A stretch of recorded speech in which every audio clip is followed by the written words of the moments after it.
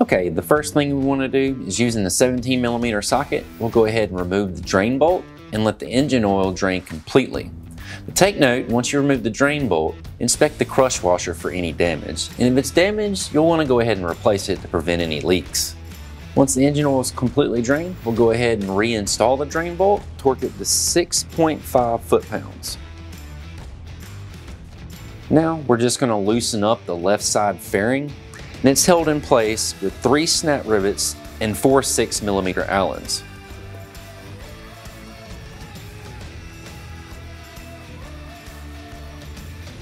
Now we'll grab our oil filter wrench and remove our oil filter. I'll put a link in the description to the exact one I used here.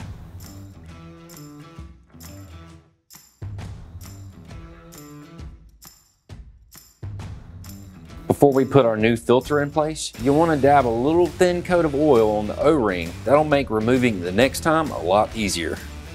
And we'll go ahead and reinsert our oil filter.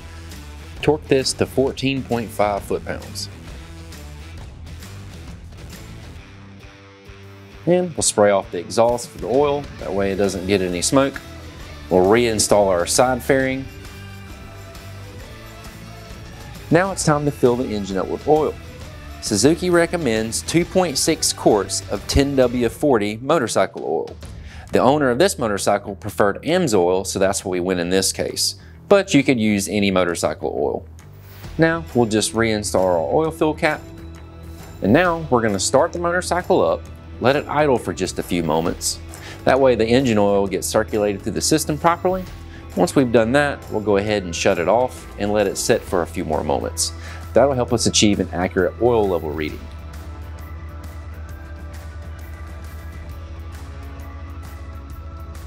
Okay, now on the right side of the motorcycle, there's an oil sight glass. You want the oil level to be in the middle to upper portion of the sight window. And as you can tell, this is perfect. So let's hit the road.